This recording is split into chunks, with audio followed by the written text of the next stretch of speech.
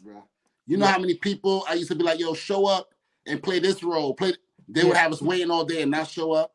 So many people that were supposed to be in Money and Violence that I guess thought it wasn't gonna be nothing and didn't show up. Or they'll shoot one scene and not come back, so we got to shoot that scene over. Yeah, crazy. So yeah, that was definitely my next question. Yeah, that was countless people that let us down. But at the end, we did end up with a solid group of people that saw it through.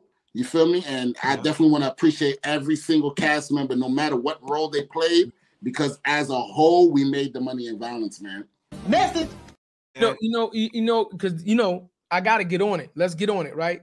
Let's talk about building something from scratch, right?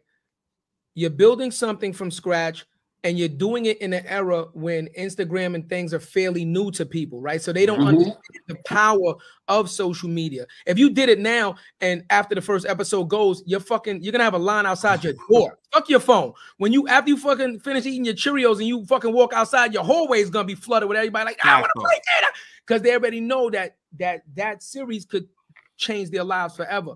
But in the time that you were doing it, you still got people, once again, that don't believe in the vision the way you believe in it. I was going to be like, so what did it take? Did you have to pay a couple people? You know what I'm saying? Did everybody do it for the love, or did a couple people like, nah, I need a couple dollars for this to give you my time? Because people act like that when they don't understand where it could take them, when they don't understand the vision.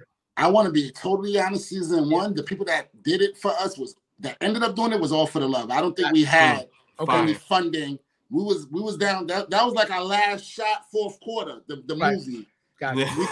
Remember everything I told you we invested in. This was all in. So we didn't have it to pay anybody. So everybody, and I want to quote. I want to say like even the venues we used, the building we used, everything was like the super let us rock. Like everybody was holding us down, and it was a lot of God.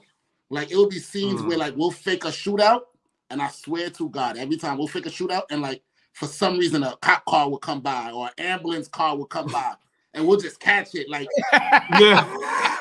if y'all go back and watch Money and Violence, when Miz and Rafe went in and robbed the pawn shop and they left, there was 2 cop cars sitting outside. That shit looked ill, but it just happened that way. It be like that, bro. Matter of fact, while you on it, bro, what was one of your favorite moments on set? Or what is your favorite scene recording? Me recording my favorite scene.